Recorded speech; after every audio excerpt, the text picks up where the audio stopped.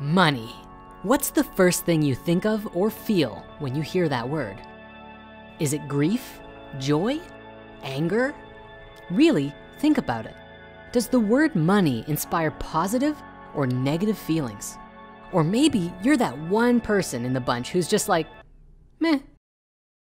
I recently did a survey with people who subscribed to the Spirit Science email list and asked a wide number of questions, one of which was, what do you struggle most with in life? The number one highest response was, you guessed it, finances. This told me it was time, at long last, that we have a candid spiritual discussion about money. See if we can't change our relationship with physical resources. I mean, think about it. What would happen if there were like 100,000 benevolent spiritual millionaires all using their wealth to make massive and beautiful change in the world? Well, let's talk about it.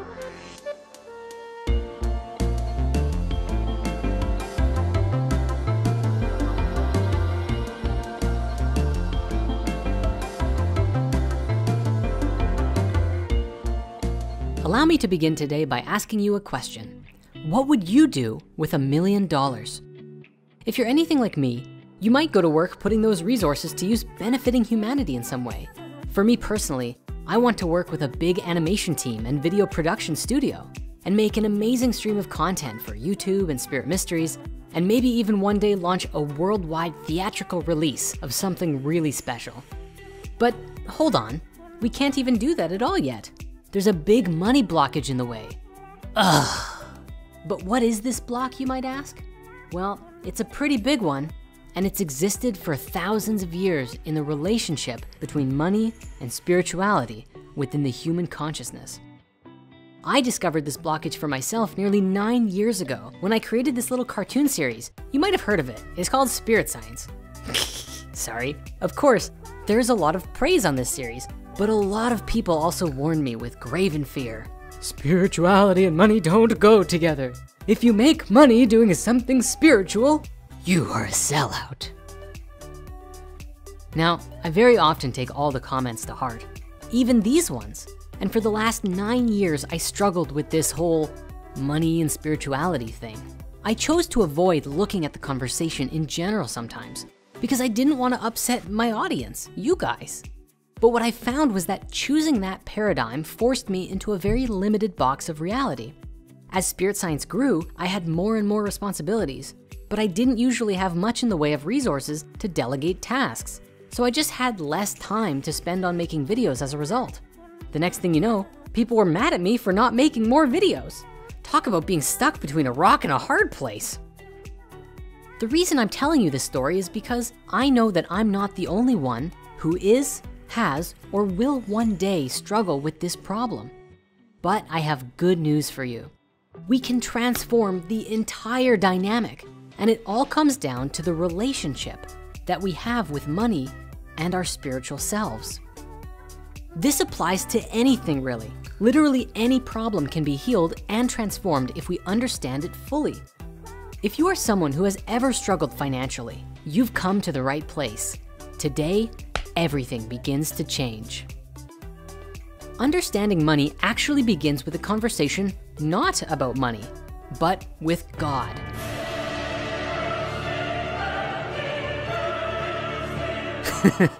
You could call it spirit, the all, the source field, the energy that makes up all of the particles and waveforms of reality, whatever floats your boat.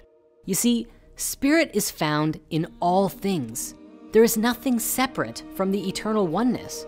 We have this conditioned idea in society that God and the heavens are always above us and beyond us in some way. But what about inward? What about outward? What about even downward? Oh, no, sorry, don't think of downward. That's the devil's lair, right? Well, even the devil is not separate from the supreme oneness. At the deepest level, we have to understand that everything is spiritual because all things are connected through this infinite field that makes up reality. That goes for money too. Now, I understand that it may be difficult to comprehend the idea of God or spirit, and that's often the point. The Hermetic philosophies describe God to be unknowable and indescribable because the imperfect and impermanent cannot easily apprehend the eternally perfected. But fear not, because with every day, every moment, each of us has the opportunity to explore deeper the mysteries of life and the connection we have to this underlying substance behind reality. Substance is a very key word here. It will be critical in bridging the gap between this cosmic discussion and money. You see, there is a substance underlying all things. We understand scientifically that when you zoom in close enough to the bits of reality, we find a seemingly never-ending field of energy. Continuous field of energy that is never depleted or empty. So even if we are experiencing lack in our lives, the energy substance that makes up everything is never lacking in anything. The lesson here is that through the awareness that energy is everywhere and constantly permeating all things, we come to know that there is this foundational abundant stability at the basis of everything. In a very spiritual perspective, we can perceive this as if the whole of God is present at every moment through all of space and time. Limitation as we know it does not actually exist. What does exist, however, is the consciousness of limitation. There are pockets of poverty. There are victims of deprivation, absolutely. And simultaneously, there is an infinite and universal energy from which all things descend. We exist within this energetic field just as a fish exists in water. With that mindset, can you ever truly run out of ideas and opportunities for health, love, and prosperity? The key then to limitless wealth is that this endless substance can move through you if you open yourself to being a conduit for it. And it can take so many different forms. It can take the form of creating happiness, health, food, money, or any other kind of experience that you want. Generally speaking, we open ourselves to experiencing this abundance through our creative ideas, ingenuity, and will to do good work with a loving heart. So with all of that as a primer, what specifically is money?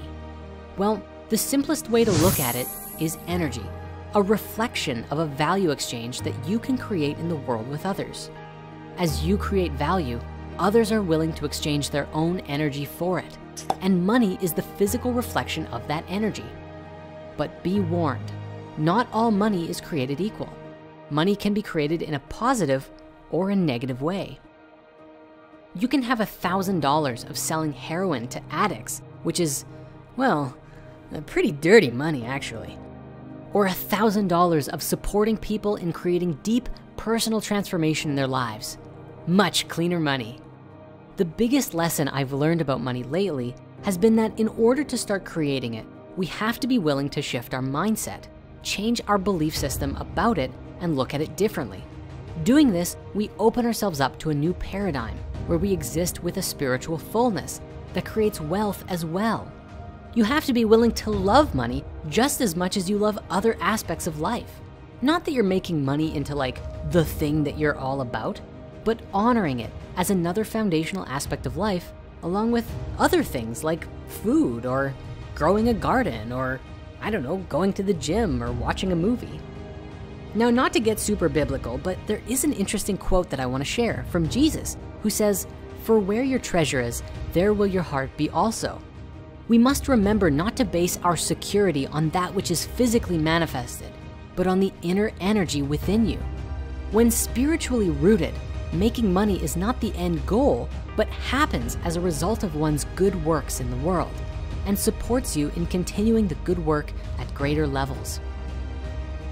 We've been taught a lot of things about money, and a lot of those things aren't true. Today, we smash those money myths once and for all. Money myth 1. Money is the root of all evil. You've probably heard this one before, right? Tell me, where did you first hear this idea? Parents, church leaders, friends, maybe family members? It's an idea that's been passed down for generations, and today we find it deeply ingrained in our belief systems about the world. But allow me a moment to let you in on a secret. Are you ready? The first time that this quote made it big was actually in the Bible from Timothy 1. Now, what's interesting about the book of Timothy is that for so long, these writings were attributed to St. Paul. However, it is now recognized by most scholars that Timothy, along with nearly half of the other writings attributed to St. Paul, were inauthentic writings that simply signed his name on them. The reason why this is so significant is that when you get into the original writings of St. Paul, you find him using all kinds of language that would indicate he was actually a Gnostic mystic, practicing an early Christian version of the mystery schools.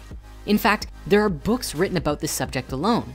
At the top of the list, I recommend The Gnostic Paul by Elaine Pagels, The Jesus Mysteries by Timothy Freak and Peter Gandy, and The Book of Spirit by your very own Patchman. We're going to do a whole series about this in the future once the Sumerian epic is done. But for now, let's stay on the subject of money. The reason I'm sharing this with you is because many of St. Paul's original writings were very pro-mystic teachings. But later on, the Roman Empire adopted Nicene Christianity and forged some letters from Paul, including the book of Timothy, where they say that the love of money is the root of all evil, along with legendary phrases like, "But I suffer not a woman to teach, nor usurp authority over the man, but to be in silence." Geez, Timothy, you hate money, women, what's next, homosexuality? Oh, yes, indeed. Sorry, I need a sec. Seeing things like this makes my stuffing come out. As you might be aware of, the Holy Roman Empire passionately and violently insisted that everyone follow their specific version of Christianity, leading to a very depressed society and culture that would be both very patriarchal and impoverished for at least 1,000 years. And these belief systems are still lingering about in our consciousness today. It's wild. I posed this very question on a poll on Instagram and Facebook a while back and asked, the root of all evil is either money or ignorance. And the response was pretty divided, with about half of the audience saying that money was the root of all evil. But here's the thing, that myth, it's a trap. It's an idea that keeps poor people poor just by believing it. Just think about it. If you're poor and you believe money or having an appreciation for it is the root of all evil, you're going to consciously or subconsciously avoid having it at all costs. Having money will, either consciously or subconsciously, make you feel like you're going to go to hell if you have it, and so you get rid of it the moment that it shows up. Even if you're not religious, the idea could arguably be ingrained in the mass subconscious at this point as well. In this same vein, it's interesting to see how the original phrase got so misinterpreted. While it's impossible to say for sure where the translation got mixed up, it probably lies in the original translations. See, the original Greek phrase read, "For the root of all evil is the love of money." But it does have multiple interpretations and translations. For one, the phrase money can also be translated as silver. Maybe Paul was secretly a werewolf. During the Reformation period, Martin Luther translated the phrase as avarice is the root of all evil, which incorporated greed and hoarding into the question. Most people agree though that Luther referred to the love of money in strong accusations against the Catholic Church because he saw the whole idea of paying your way out of hell as inherently sinful, something that the Catholic Church at the time was very guilty of. Perhaps the general mindset regarding money changed around this time. In the Pardoner's Tale of the Canterbury Tales, the pardoner expresses a similar mindset by explaining that he can preach all about how avarice and money are evil, while using his position to disguise the fact that he himself engages in such a disharmonious relationship with money. As far as things relate with us, we should be mindful that as creators of our reality, participating in this field of collective human consciousness, that our beliefs about ourselves and the world dictates what kind of actions that we take. If we feel that either money is the root of all evil or just loving it or appreciating it is evil, then we limit ourselves from learning about it on a deeper level. Think about it. If money is a reflection of energy and everything is energy, and the energy from which all things are created is, as we've explored in a spiritual sense, this universal unconditional love, then why is it that we practice unconditional love for everyone and everything except money? Of course, we should cleanse ourselves of our greed and not make the pursuit of money be the only thing that we are after, at the expense of everything else, our connections with each other and whatnot. But if we outright deny this important aspect of life, we ultimately give our power over to the people who would use this collective wealth in negative ways. Just something to think about. Money myth 2, all rich people are... I'm not saying that. Money myth 2, all rich people suck. Let's look at another money myth, specifically the way that wealthy people are commonly viewed in society. There's an ingrained mentality that rich people are all greedy jerks, right? Generally, most people with tons of money are wrapped into the elite ruling class of the world. In fact, the more money you have, the more likely you will be associated with the Illuminati by conspiracy theorists. Now, you've probably heard this one. filthy, stinking rich, right? This common mentality sets a standard for yourself that you could never have lots of money because anyone with money is filthy and stinky too. It's so funny. I mean, think about it. If all rich people are greedy jerks, I mean, you don't want to be a jerk, right? So it's probably best that you're not rich. Now, let's be clear. Certainly there are rich jerks in the world, but there are also poor jerks. And considering that there are significantly more poor people than wealthy people in the world, we could probably make a good argument that there are more poor jerks than rich ones. Either way, here's the key. Money is neutral, and it will basically amplify what's already there. If you're benevolent, money can help you be more benevolent. If you're a greedy jerk, yeah, money can make you more of that too. Now, let's be clear that a lot of money has been made extorting others in the world, and that's not a paradigm that I support. And I get that this is where a lot of our collective negative associations towards money comes from, but we have to temper that attitude by observing others who have done brilliant things with their wealth. If we adopt the idea that all rich people are greedy jerks, then our minds automatically try to find ways to throw shade at good-hearted people. And even if you genuinely don't like them for whatever reason, we have to take into consideration that they're people too, and they're doing their best with the position that they're in to make a positive change in the world. If we are willing to look at money differently, as something that we can use benevolently for the benefit of mankind, then we open up the potentials of us actually creating it, and we step into a new way of life for ourselves and those around us. Money myth 3, it's all about the deals.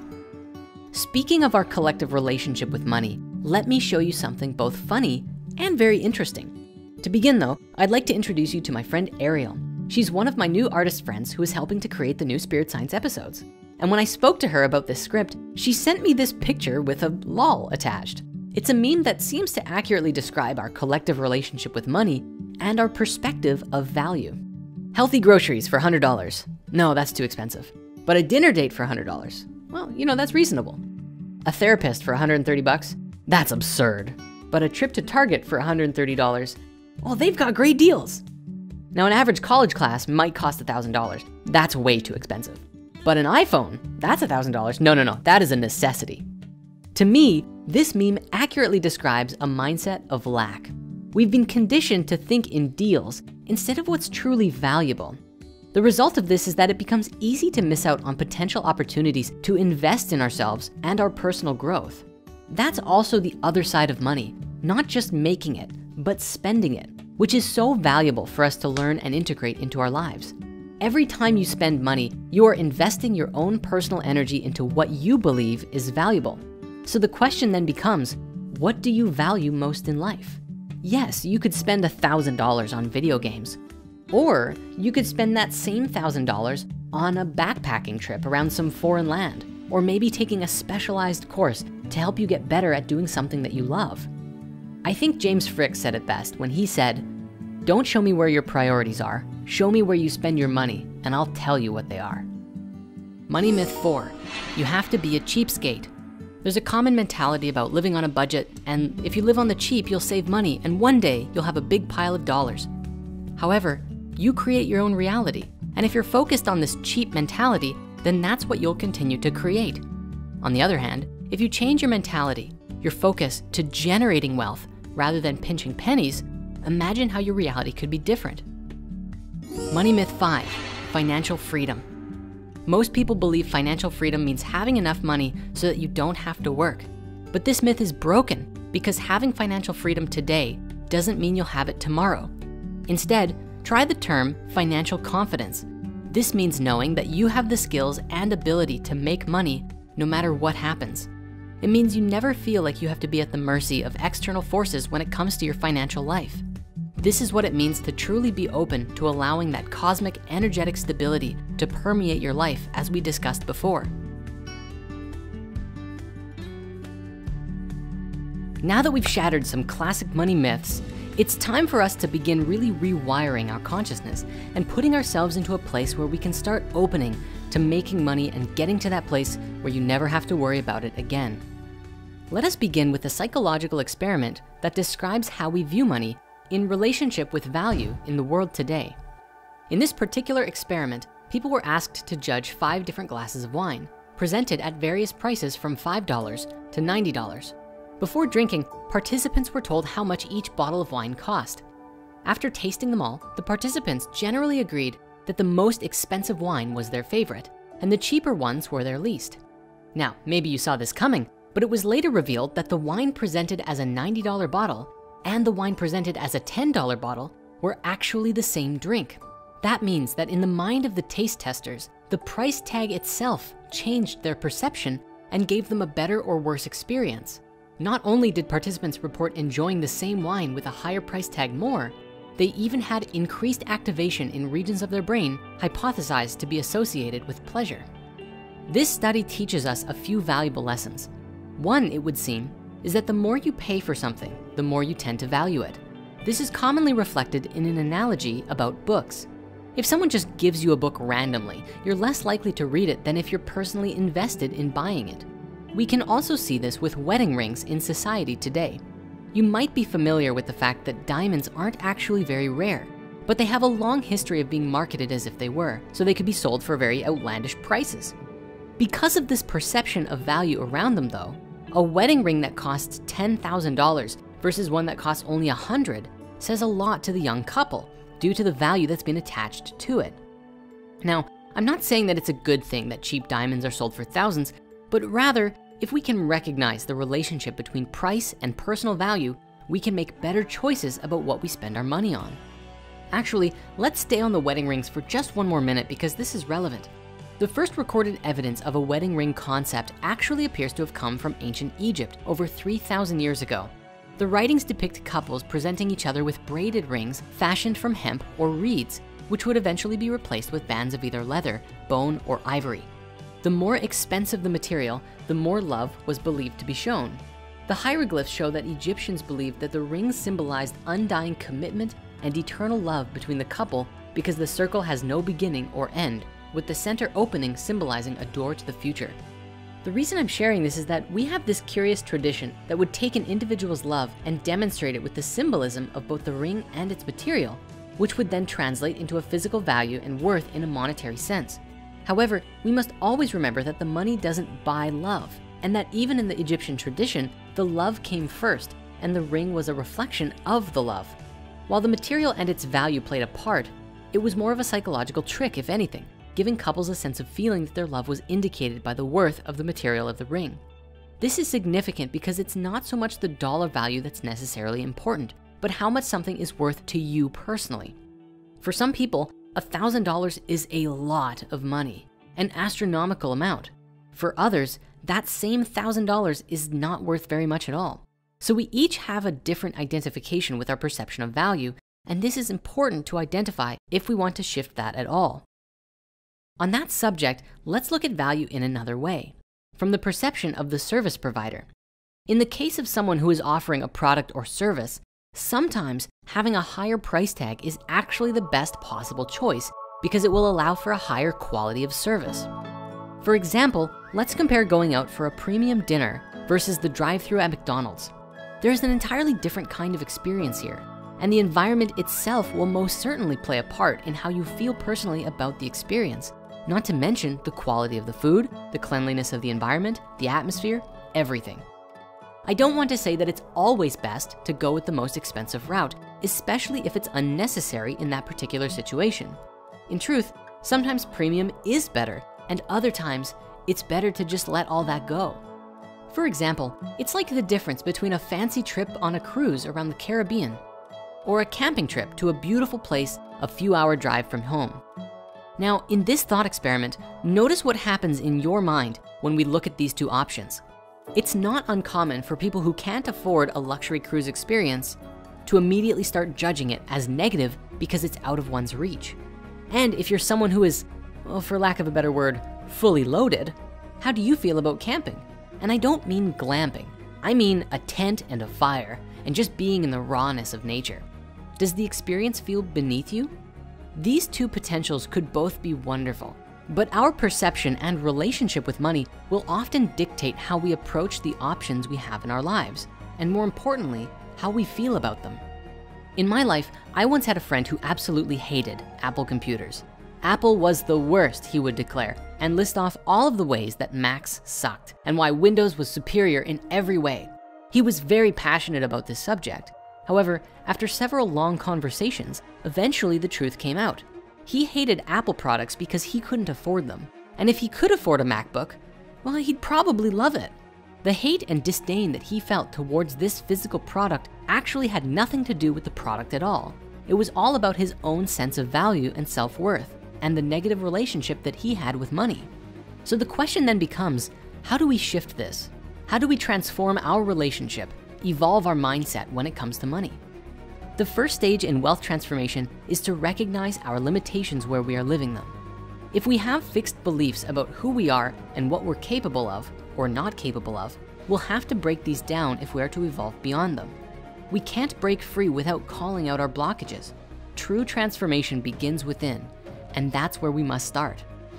Speaking to this further, the most widespread disease of our time may very well be I can't-itis. It is contracted by many of us early in life from our elders and peers. In fact, society has made a song of it that has neither rhyme nor reason, but it's heard everywhere. I can't because I'm poor. I can't because I'm sick. I can't because I do not have ability. I can't because there's no opportunity. Or perhaps I'm just very, very old. And so on and so forth. Few people use more than a small part of the tremendous God power within, but you can alter the pattern of the I can't tune. And in fact, you must. There is no progress in the realization of prosperity unless you do so. This calls for knowing, really knowing that you are a spiritual being living in a limitless universe endowed with the whole potential energy flow of the cosmos. If you believe I'm an average sort of person, then you will create an average sort of life. Let go of I can't and begin to identify yourself as the living enterprise of the infinite one. You are not an average person. You are you, a unique individualization of the universal creative process. Affirm for yourself now, I can because I am. So, are you ready to make some money? Or perhaps you need a bit more time affirming the cosmic power within you. You can only become truly accomplished at something you love. Don't make money your goal. Instead, pursue the things you love doing and then do them so well that people can't take their eyes off you.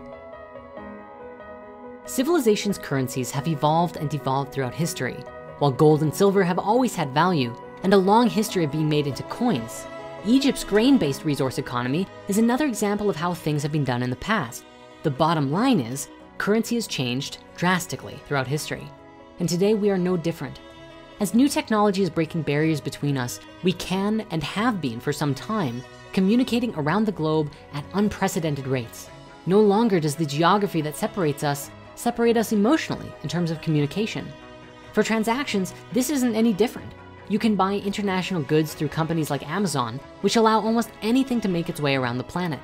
Technology is what makes this possible, but in the same way that the internet revolutionized communication, some people are claiming that cryptocurrencies like Bitcoin are bound to revolutionize the world of money and exchange. If this happens, our system of material value would completely be decentralized from any one nation. The reason Bitcoin was invented was to give the power of currency back to the people, or so they say. As it is now, most people's money is held by a few massive centralized banks. Though of course it's against the law to steal their customers' money, there is nothing else really preventing them from doing so or otherwise manipulating our currencies in their favor if they can get away with it. In fact, this is what happened in the global financial crisis of 2008, when banks started taking more and more risks and eventually going bankrupt. But even though the fallout of this harmed normal people around the world, the banks were forgiven by a government bailout. This naturally gave a lot of people mistrust for the centralized banks as well as the government. They felt trapped by letting these institutions be in control of something so integral to all of our lives.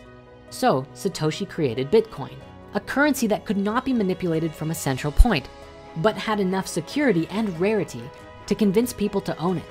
In fact, you can even read in the first block of the Bitcoin blockchain, 2009 Chancellor on the brink of the second bailout for banks. We won't get into exactly how Bitcoin or other cryptocurrencies work, for there's plenty of other videos that explain that.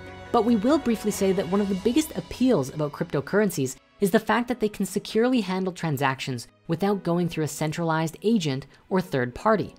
Basically, this means that nobody runs Bitcoin. There are no Bitcoin police, presidents, corporations. There is only the blockchain. The blockchain is a growing list of records with an encrypted message that tells you who has how much currency. It's continually encrypted with new information, which can be decoded over and over to reveal the true history of all transactions. The message doesn't grow in length, but by continually decrypting each block, you can effectively see the transaction history back in time. The longer this blockchain of history is, the more secure the currency is, because it gets harder to tamper with each time. And Bitcoin is getting pretty long. But sure, Bitcoin may be secure, you say, but what value does it have? Well, often when talking about the value of something, economists refer to its hardness. No, this isn't physical hardness, but it means to describe how difficult something is to find or create. One reason gold has been so valuable for so much of our history, despite its limited practical use, is that it's been hard to fake and hard to find. In other words, it's secure and rare. The mysterious creator of Bitcoin, who is only known as Satoshi Nakamoto, took this into account too. Bitcoin is mined and given out to holders of the currency who helped secure the network through computing power. But every so often, the amount of Bitcoin given out decreases until eventually none will ever be created again. Generally, in the blockchain, Bitcoins are registered to Bitcoin addresses, which requires nothing more than picking a random valid private key and connecting that up. Creating a private key can be done in seconds, but guessing or hacking one is so hard that it's practically unfeasible. To be able to spend your Bitcoins, you need to know the corresponding private key and then digitally sign the transaction. On the downside though, if you lose your key, you can say goodbye to all of your gold, since the Bitcoin network won't recognize them anymore. In fact, in 2013, one user claimed to have lost 7,500 Bitcoins, worth 7.5 million at the time, when he accidentally discarded a hard drive containing his private key. I bet that was a fun dinner party conversation. So if security and rarity give something value, then the buzz around Bitcoin seems to make a lot more sense. And the dream some have of cryptocurrencies replacing normal money is a bit harder to argue against at the moment. But the idea of a decentralized currency system is an intriguing one. A world where no money is owned by major corporations or governments? That would sure make corruption and greed harder to emerge. So can you buy a hot dog with crypto? Or a car? Or a house? Am I going to get rich by putting my life savings into Dogecoin? Maybe. It depends on the fluctuating value.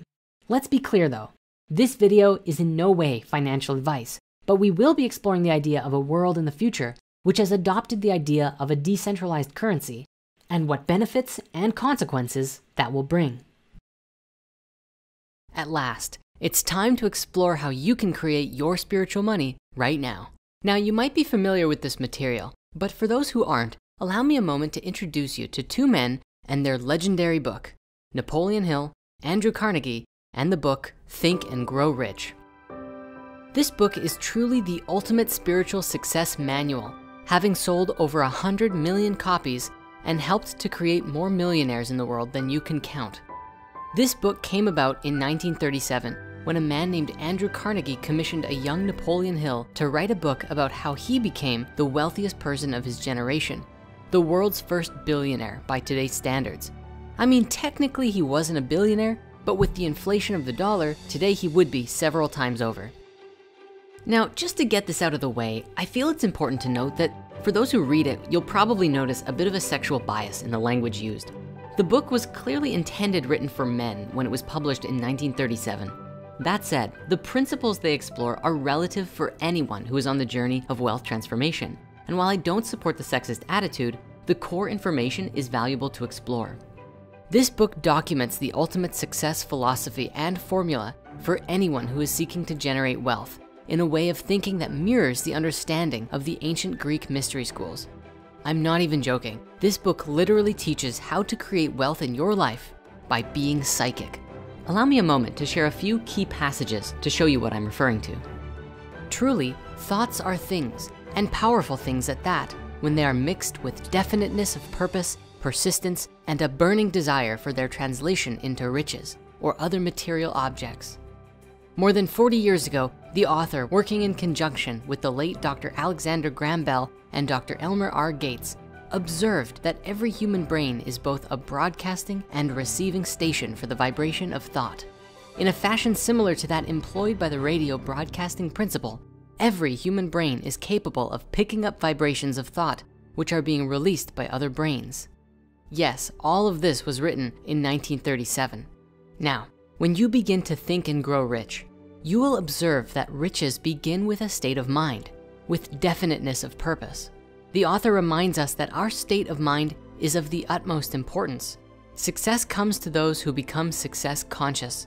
Failure comes to those who indifferently allow themselves to become failure conscious.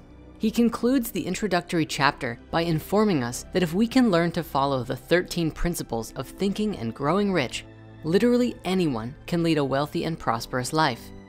Going over the principles take up the majority of this book, but allow me a moment to run through them with you. Principle 1 is desire. We must have a healthy desire for what it is that we want. This is akin to being able to consciously focus on what you're wanting to create, for what we think and feel actively creates our reality. If we choose to just get what life gives us, then certainly we're not going to end up with much. We have to be clear about what we want and be willing to go after it. Principle 2 is faith. Quoting directly from the book, faith is the head chemist of the mind. When faith is blended with thought, the subconscious mind instantly picks up the vibration, translates it into its spiritual equivalent, and then transmits it into infinite intelligence, as in the case of prayer. Infinite intelligence is often used to describe God or spirit. Principle 3 is autosuggestion, a term which essentially means self-suggestion, the agency of communication between the conscious and subconscious minds. This is your ability to program your own subconscious mind by making sure to feed it creative and healthy thoughts instead of destructive ones. Principle 4 is specialized knowledge. There are two kinds of knowledge, general and specialized. General knowledge is the kind of stuff you learn in school, random bits of history and math and literature and stuff that by itself isn't really good for much. Specialized knowledge, on the other hand, is knowledge that is organized and intelligently directed towards the fulfillment of your dreams.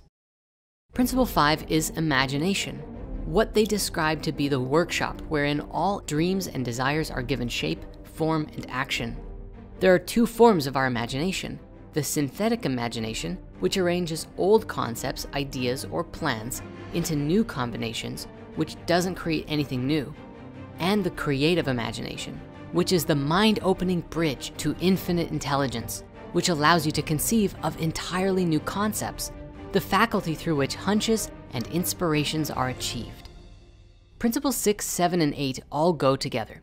They are organized planning, decision, and persistence. This is the practical ability to form definite, practical plans of action, making decisions on them, and executing them consistently and persistently until you begin to see results. Procrastination is the killer of dreams. So while you might be worried that, what if I don't make the right decision? Any decision is better than sitting there and doing nothing. And you always continually refine and improve as you go. Speaking to persistence, Napoleon Hill explains that one of the most common causes of failure is the habit of quitting when one is overtaken by temporary defeat. Every person is guilty of this mistake at one time or another. When defeat overtakes a person, the easiest and most logical thing to do is quit, and that's what so many do. However, failure is a trickster with a keen sense of irony and cunning. It takes great delight in tripping one when success is almost within reach. Principle 9 is the power of the mastermind. The mastermind may be defined as coordination of knowledge and effort in a spirit of harmony between two or more people for the attainment of a definite purpose. It basically means don't try and do everything yourself. If you can team up with people to achieve a vision, do it. Principle 10 is the mystery of sex transmutation. Yes, the mystery of sex transmutation. Very simply, it means the switching of the mind from thoughts of a physical expression into thoughts of some other nature. I'll just leave that one here, but it's a very interesting chapter. Principle 11, 12, and 13 are called the subconscious mind, the brain, and the sixth sense. And it's when this book really becomes a mystery school of its own. They explain that our minds are receivers and emitters for thoughts and emotions into the collective field of consciousness, that we're connected to everyone, that we must train and use our subconscious for connecting to infinite intelligence, AKA source, spirit, or God. And through opening to infinite abundance, we begin to direct ourselves toward the creation of value in the world, which produces wealth as a result. We also develop the faculties of our psychic mind, the sixth sense, through which infinite intelligence may and will communicate voluntarily without any effort from you. This is the apex of the philosophy, but which can only be truly mastered once the other principles have fully been understood and integrated into the psyche. The book concludes with a final chapter on the 6 ghosts of fear, where they describe that the sixth sense will be blocked as long as you embody the following fears: the fear of poverty, criticism, ill health, loss of love of someone, old age, and death. We must tackle these fears and overcome them within us through meditation and other conscious engagement with ourselves, and this will support us in activating our own sixth sense. Now, I know these 13 principles alone are a lot to digest, so you might need to rewatch this video and take notes. But that said, there's one more thing from this book I must share with you. Think and Grow Rich also describes the 6-step action item formula to begin creating your spiritual wealth right now. Take note, if you want to completely transform your financial reality, I encourage you to pay close attention to the following. Step 1, determine what you want to achieve or accomplish. Decide what your goal is. Your goal must be specific enough that you know when you have achieved it. It is also important that you are emotionally engaged in achieving the goal. Your desire for the end result must be strong enough to motivate you to do what you need to do, even when you don't want to do it.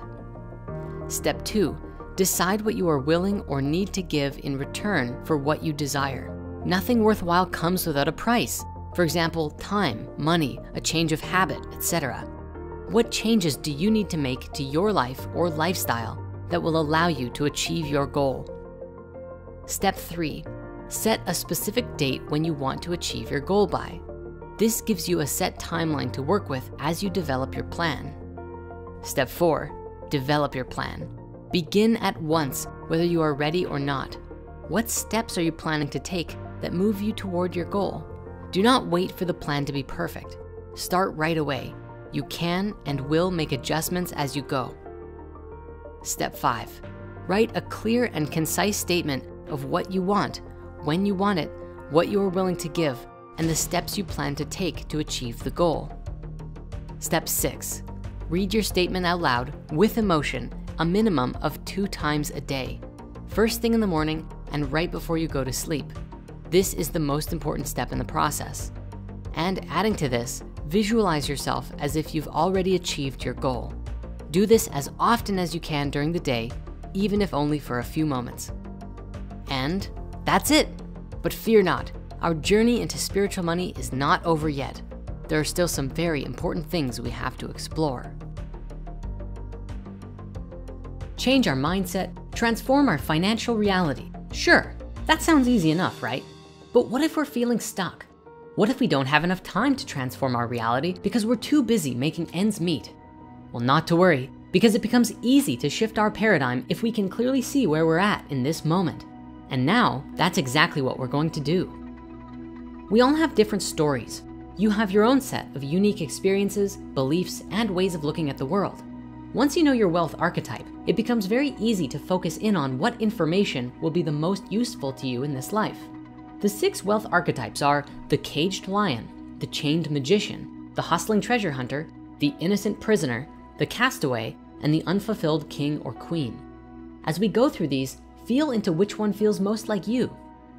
Beginning from the top, picture that you are a caged lion, the king of the jungle, wild, fierce, born to hunt. But one day you were captured by hunters and put into a cage. You say to yourself, I'm gonna get out of here and then you'll see how dangerous I am. But over time, you grow tired and soon you're thrown a piece of meat. You try to resist it because you are the king of the jungle, but you need to survive and so you eat it. Day after day, month after month, you slowly become accustomed to eating the meat you are given. You're not starving, but you're not truly satisfied. You get trapped in this routine and there's this voice screaming inside of you, frustrated, angry, and impatient. Then the doubt creeps in. I've been stuck in this cage for so long. Do I still have what it takes to hunt? What if I can't survive on my own? The caged lion is the frustrated 9-to-5 employee. They are the people who know they can provide for themselves. They can be successful in life, but they have sacrificed that life for the predictable routine, even though it makes them miserable inside. But what if I told you the key to unlocking the cage is dangling right in front of you? And sometimes the lion tamer leaves the door unlocked because he believes you don't have the guts to step through it. Well, let's move on for now, but we will return. The second archetype is the chained magician. Imagine you are a powerful magician. You have powers most people can only dream of. You are full of creativity, energy, and imagination, boundless energy that allows you to think fast, learn fast, and act quickly. However, the village elders around you have prohibited you from using your abilities so that the other people in the village who can't use magic won't feel threatened. Your powers are unique and different and go against conventional wisdom. And even though you can bring great change for your village, the elders warn that staying with tradition is safer than trying something new. The chained magician represents all of the millennials and new generation of talent who feel suffocated and pressured by their parents and society. People who have heard their whole lives, play it safe. Nobody in our family has ever done this before. You can't make a living doing that. Get a degree, get a good job, get married, and buy a house, and so on. Remember, going on your own path instead of what others have told you doesn't mean you don't love them. You might feel alone and misunderstood, but as you go out in the world and pave your own trail, you discover that there are far more magicians like you out in the world. You can take the chains off anytime, for the only one who can stop a magician is themselves.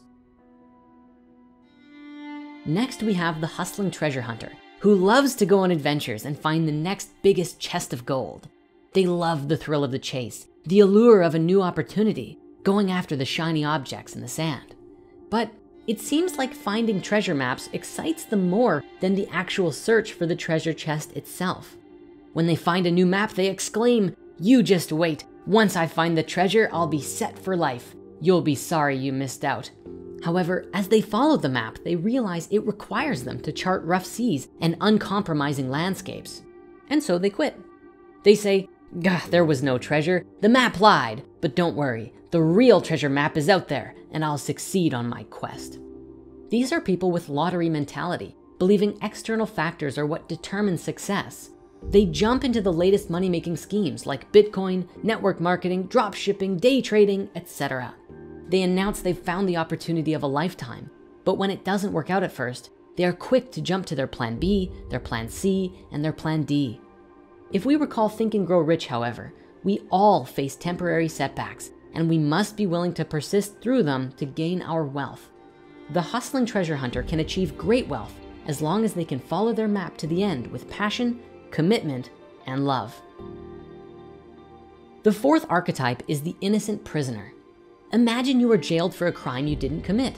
How would you feel if you had followed all of the rules, played by the book, and did everything right, and still ended up a prisoner? These are the people who did well in school, got good grades, listened to their parents, maybe even earned a scholarship. Perhaps they became doctors, lawyers, accountants, engineers, but deep down, they still aren't fulfilled. They appear successful on the outside, but inside they are stressed, burned out, and empty. Some even take antidepressants to aid low-humming anxiety. They say, "I did everything I was supposed to do, so why do I feel lost and empty inside? What did I do wrong?" The biggest struggle here is that they don't think they can stop living this way because it would be irresponsible, so they bottle it up and the feelings get worse. The mistake of the innocent prisoner is believing that conventional wisdom was the key to happiness instead of listening to their own heart's calling. The fifth archetype is the castaway. Imagine you are in a plane crash in the middle of the ocean, the only survivor who washes up on shore. You realize you are truly alone and you must fend for yourself. You build yourself a shelter, you hunt your own food, and you even make a fire. But every day it's a hustle. You can't preserve food, so you're always on the hunt, always just surviving. This routine becomes your life for years. The castaway is the struggling solo entrepreneur. You are starting your own business, but you feel alone. Every day is a struggle, hunting for food and water to survive. You're always on the lookout for new clients or fulfilling the jobs of others. If you get paid, you can afford to eat. And when you find your first client, it's like starting a fire for the first time. You want to celebrate, but you have no one to celebrate with. The castaway has to do everything in their company and never quite making it to the point when they can rest, because if they stop working, they will not survive. The mistake of the castaway is living life as a lone wolf. While they have what most consider freedom, they are lonely and they have no long-term sense of future certainty. Finally, we have the unfulfilled king or queen. This was the person who conquered many obstacles and are finally sitting on the throne. It wasn't easy. You've worked hard for years or decades to get to this position, and you have everything you've ever wanted: fortune, lifestyle, and status. But for some reason, your happiness is fleeting. Instead of joy, other things fill your mind. What if other kingdoms attack or try and take you over? So you build up your army or fortify your defenses, and you feel satisfaction for just a moment, and then another fear sets in, and you itch for the next achievement. This archetype is the overachiever, the one who was always at the top of their class, worked hard, succeeded in life. Perhaps it's a talented CEO, an executive, senior partner, or other high up position. But deep down, they're afraid that their peers will outperform them and strip them of their title that they've worked so hard for. But from this place of motivation, achievement does not lead to happiness. It's a trap. They have to achieve more, and inside, they are always unfulfilled. The mistake of the unfulfilled king or queen is the one who finds it hard to be satisfied unless they outdid everyone else. But as a wise person once said, you can't win the race of fulfillment running on the track of achievement. Now, this brings us to the end of our wealth archetypes. Do any of these sound like you? If so, don't worry, and you're not alone. And I have good news for you. Each and every one of these has a solution for it, if not multiple solutions. Now, we're going to explore some solutions very soon. However, if you're interested in going deeper into all of this, I'd like to take a moment to introduce you to the book from which these archetypes come from. It's called Unlock It by Dan Lok.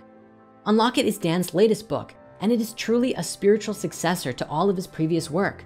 For me personally, Unlock It really helped bring a lot of clarity to my own understanding of wealth and value creation in the world. So I highly recommend giving it a read. And if you're interested, you can find links in the comments below to get yourself a copy. In my own spiritual wealth journey, learning from many books and some amazing mentors, I have found that creating money actually boils down to one simple thing. Are you ready? Here it is. Wealth is a byproduct of value creation. Let me say this again. Wealth is a byproduct of value creation. In fact, creating value generates so much more than just wealth. Value creates meaningful experiences, deep connections, authentic transformations, and so much more. You can see this in several ways in the world, both in how it works and how it's broken in society, stemming from our understanding collectively and individually.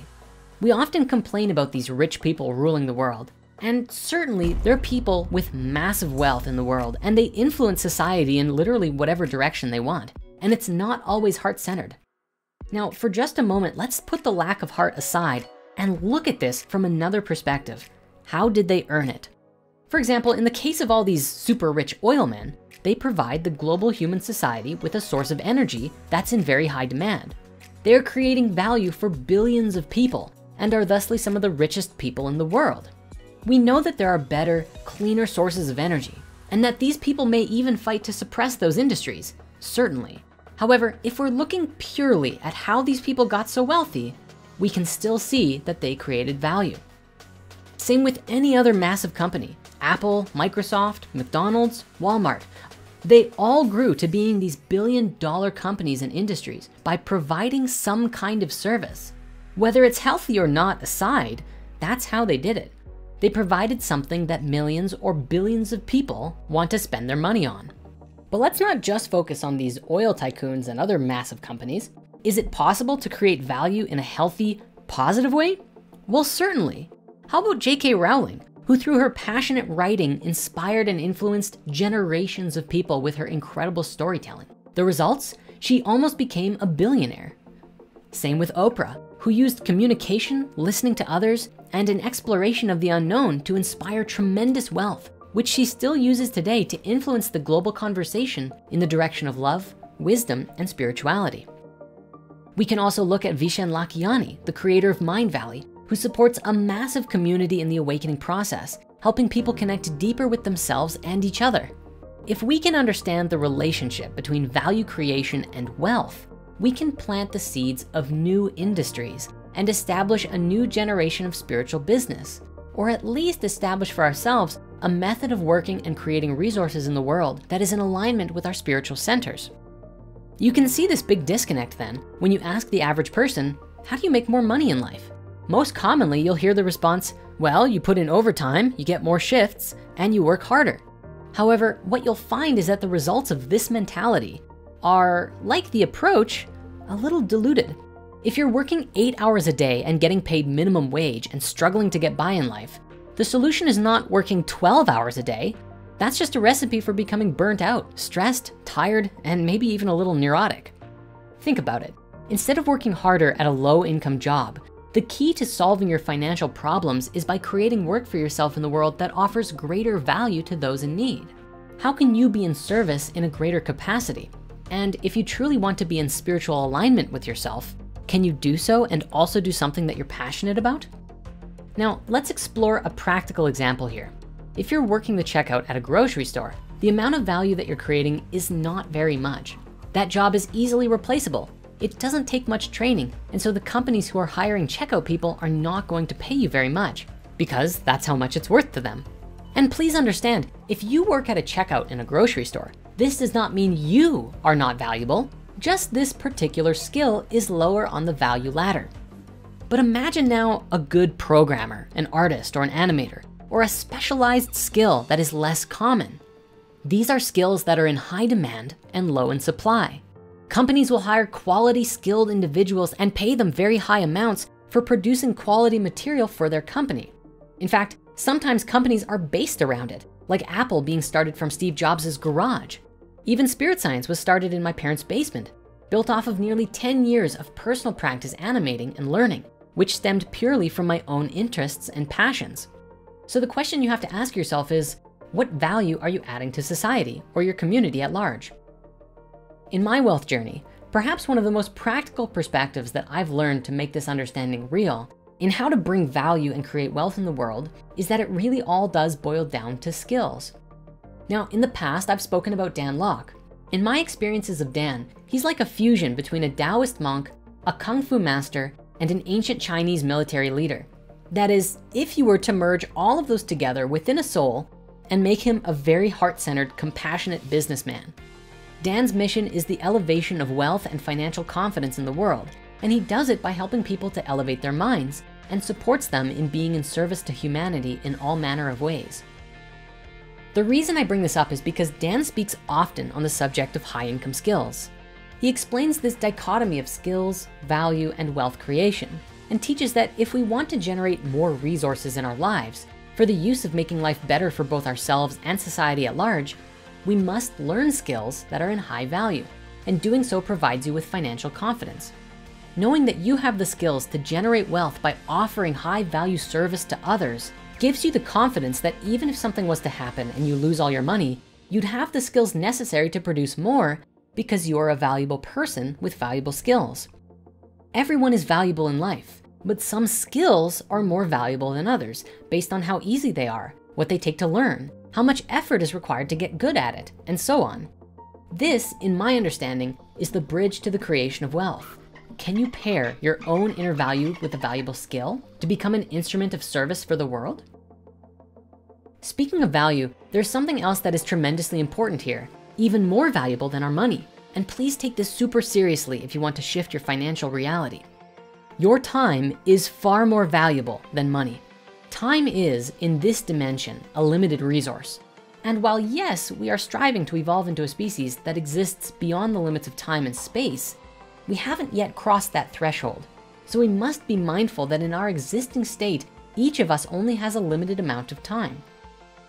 In life, you really can make as much money as you want, and all that's required is putting in the effort to see that it's done. This is where it becomes a challenge for many people who are working those 10 hours a day at minimum wage, and they feel like they can't escape the wheel, yet their existing job or jobs take so much energy that they are exhausted and thus drained from being able to pursue their passions or learn a new skill. This is incredibly important to know, more than ever right now in 2020 with the change of the economic landscape of the world. Now is the time, the opportunity to create massive transformation in our lives and in the world by taking some time to learn new skills and implement them in the world through our work and our intentions to be in service to humanity. So if you are wanting to generate more wealth, the first thing you have to look at is how much value are you creating in the world? Is the job that you have now limited in how much value you can supply to others? All it takes is honoring both the masculine and the feminine and striving together to create a new paradigm of social harmony. So wrapping up this whole thing, ultimately, as Sifu Dan Lok would say it, for all of us that have struggled with money, it seems as though what we have is not a money problem, but a skill problem. If we can learn some high income skills, especially one relative to our wealth archetype, we can completely transform our financial lives by creating value in the world in a meaningful way that impacts the lives of all of those who your work touches. As we were drafting the finale for our money series, something very important came up to be explored on the subject of resource-based economies, which is the usage of resources in the world today. Scientists studying how many resources people consume have found that individually, the higher the overall income of a region, the more the people there tend to consume an excess of resources, something especially prevalent in the middle classes. To top it all off, these consumption rates are growing. But instead of being concerned about the growing population, these researchers are worried that the growing demands of our current population are a much bigger threat. For the most part, some of these resources include things like transport and industrial costs, like fuel and water. Further, household consumption is seemingly giving rise to more than 60% of global emission. To put that in perspective, that's between 50 and 80% of the total resources that we use. Not only are resources being used unnecessarily, but according to the Journal of Industrial Ecology, the growing consumption rate on food and international goods in households has significant environmental impacts that are just not sustainable. It's thought that one of the main reasons behind this excess spending is the increasing levels of disposable income in our society, enabling consumers to soak up resources far past what is needed for them to survive. Though at first, this may be a depressing thought, it's also an exciting opportunity. More and more people around the world are waking up to issues like our vulnerable environment and social inequality. And actually, it's middle-class citizens who can do the most about it. If a cultural and mindset shift occurred where people agreed to consume less of what they didn't need, a significant amount of pressure could be relieved from our environment. This would hugely free up more resources and help to promote our collective welfare. Now, one of the most important steps we could take to sustain everyone in our current population, as well as growing populations, and protect our environment is to collectively make the decision to consume less unnecessary goods. We know the world though, and that is much easier said than done. Baked into many of our modern cultures is the importance and glamour of living a materialist life, one that is ultimately based on consumption.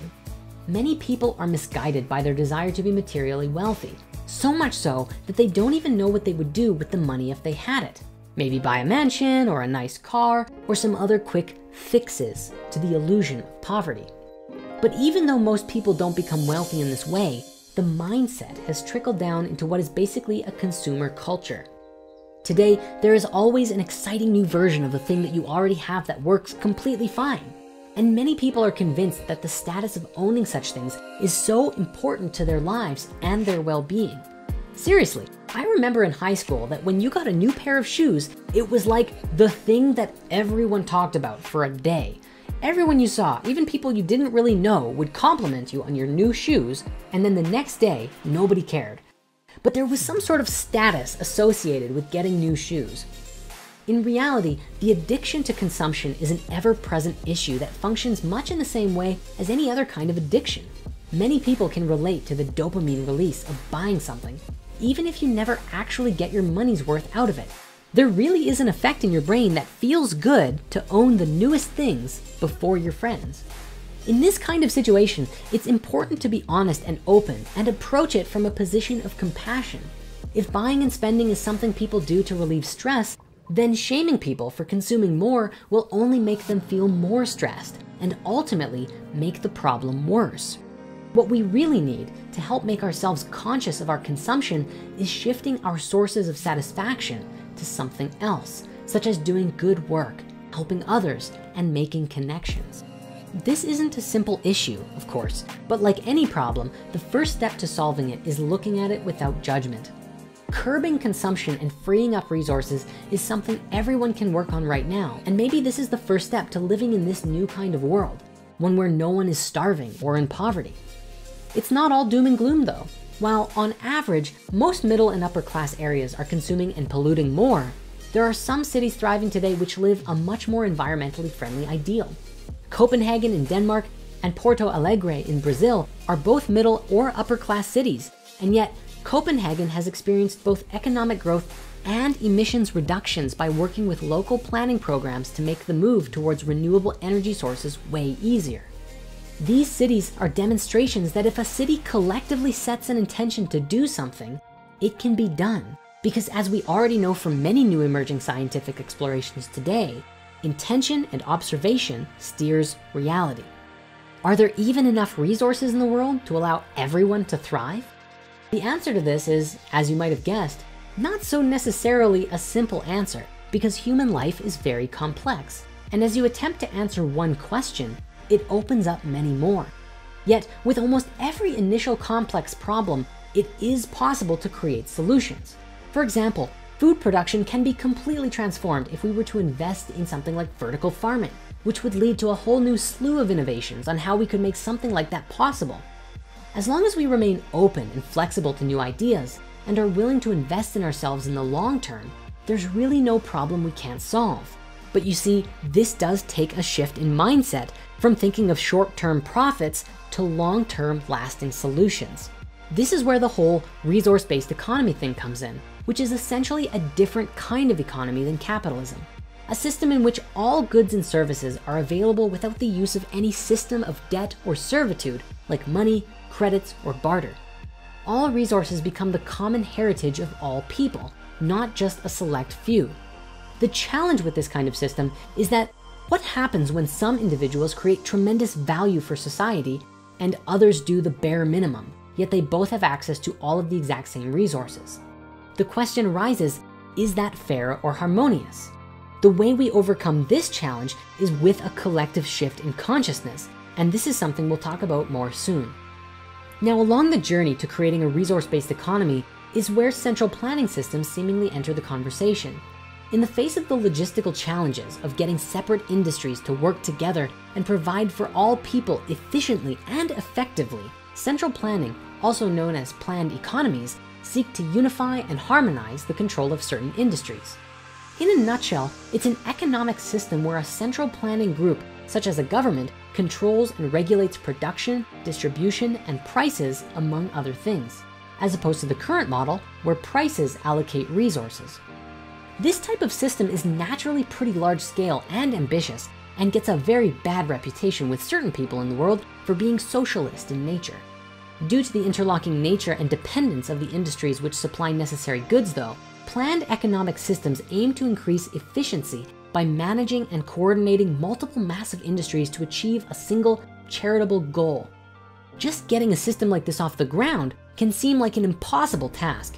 It's no wonder so many communists throughout history sought change so aggressively.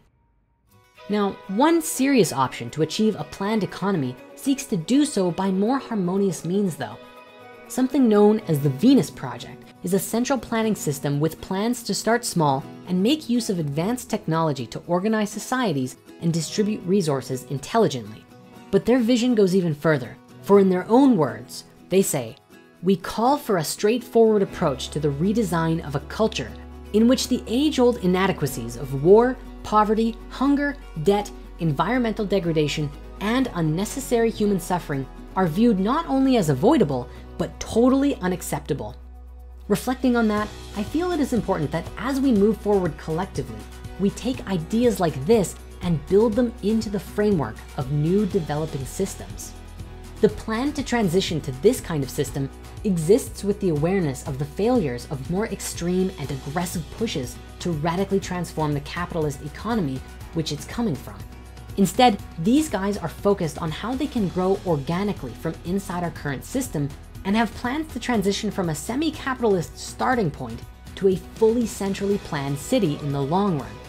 The cities and the planning are designed to be universal and scalable, so a small community with merit and interest could easily be grown to accommodate more and more citizens. And in the end game, one without Thanos, new cities like this could be initiated around the world. To some, this may seem like a pipe dream or even a complete impossibility. And it's okay to have your own opinions and feelings on the matter, don't get me wrong. What almost everyone can agree on though regarding the Venus Project are its end goals. No one logically wants to live in a world with war, a hazardous environment, poverty, or unsustainable resource production. What the Venus Project is doing uniquely is stating that, actually, we don't have to. In fact, we should strive to create an Earth without these issues. Without any call to destabilize our current systems or societies, the Venus Project aims to show what progress can be made and allow people to hop on with their success or learn from their mistakes. To learn more about the Venus Project, you can visit their website, which we'll link in the description. Whether you believe global suffering is best solved by central planning or by just everyone doing their part or everything in between, I hope this video has helped in the exploration that we all have a role to play and that we can all make changes today and move forward to reduce waste and excess in our own lives, paving a way for a future with freer resources to share with those less privileged and support for expanding education across the board so that everyone has access not just to resources, but knowledge and wisdom that we can use to make the world a better place. And if you ever feel like the future is hopeless, remember that there is always something you personally can do to make a difference, and that if you make a genuine difference in your own life, it will ripple out. People around you will sense the change, and if enough people do this, amazing things can be accomplished, one step at a time. Throughout this series, we've talked a lot about the interconnection between money and spirituality and evolving our spiritual relationship with money as well. And all along the way, we've been striving towards this end goal for the series, ultimately ending with the question, is it possible for everyone on Earth to have all of the resources they need not only to survive, but to live comfortably and in harmony with the world and each other? It is a simple fact that at the moment, our resources are not spread out in a way to reach this goal. But the question is, are there really enough resources in the first place? Our thoughts on this mirrors the thinking of Gandhi, who says, the world has enough for everyone's need, but not enough for everyone's greed. Humans have undoubtedly been increasing their density on Earth quite rapidly in recent history. In the last 10,000 years, we've gone from no more than several million humans to nearly 8 billion strong.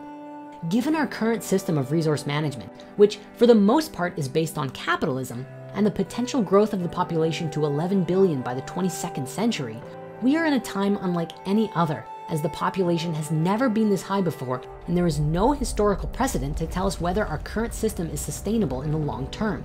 But researchers have another concern, not with the number of people, but with our unsustainable rate of consumption, something that we looked at previously. So far, as we've been exploring money and spirituality together, one of the primary comments in the opposition to this exploration has been that the existing financial systems are corrupt, because it allows some people to have millions or billions of dollars and others to have absolutely nothing. So of course, a shift to a different kind of financial system for us as a species seems to make sense. Discussions of a resource-based economy often emerges in this kind of conversation. But what is it really going to take to get us there? And can it really work? The challenge here is that we exist in a world of many different systems, and these systems were designed in particular ways, based on existing levels of consciousness that we had attained.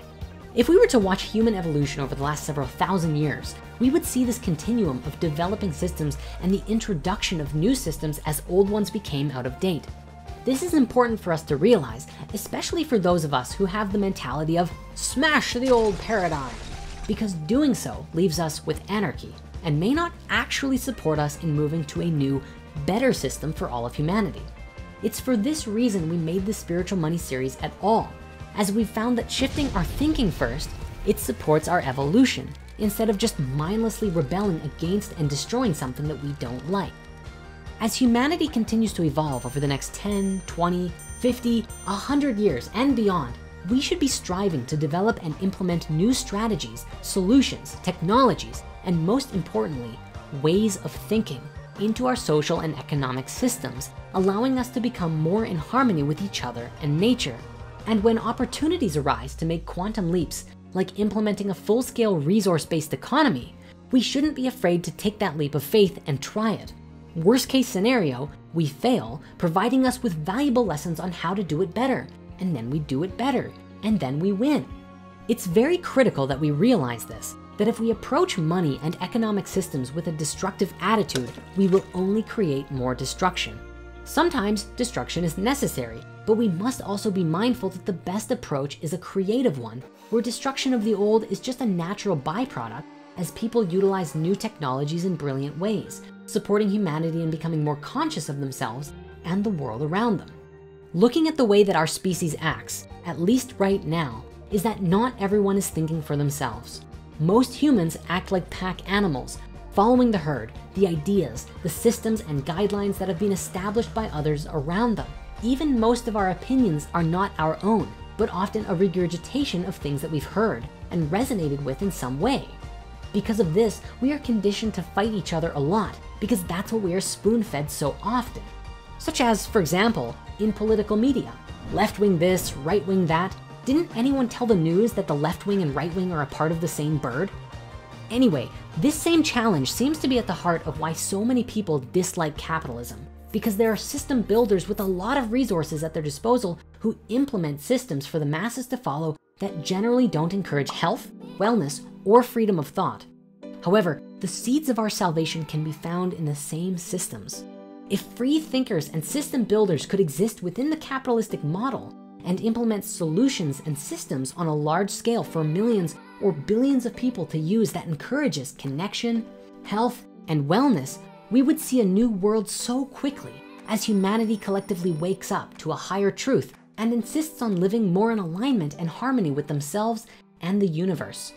The capitalistic model could actually be used to create a resource-based economy without having to see our civilizations collapse in the process. Shifting to a resource-based economy is completely possible, but in order to truly see something like this manifest, we first have to shift our way of thinking. Mindlessly rebelling against the old paradigm won't actually create anything new. It's going to take each of us shifting and living differently until we hit that point of critical mass and enough people act as creators and make something new that replaces the old paradigm altogether. It's for this reason we've been exploring money and spirituality, because we've found that it was important to bring a holistic approach to all of the aspects of life, and money is a very root chakra issue, a foundational aspect of life that we have to overcome if we want to see the whole world thrive. Part of that is recognizing that even if we existed in poverty for a long time, we don't have to stay there. We can participate in the existing systems and become a conscious creator and change the world around us, and even generate resources in the process to do so. Like him or hate him, I feel Elon Musk is a really good example of this. Utilizing the existing systems and technologies, he has moved humanity forward in huge ways, such as developing vehicles that are light years ahead of any other vehicle technology.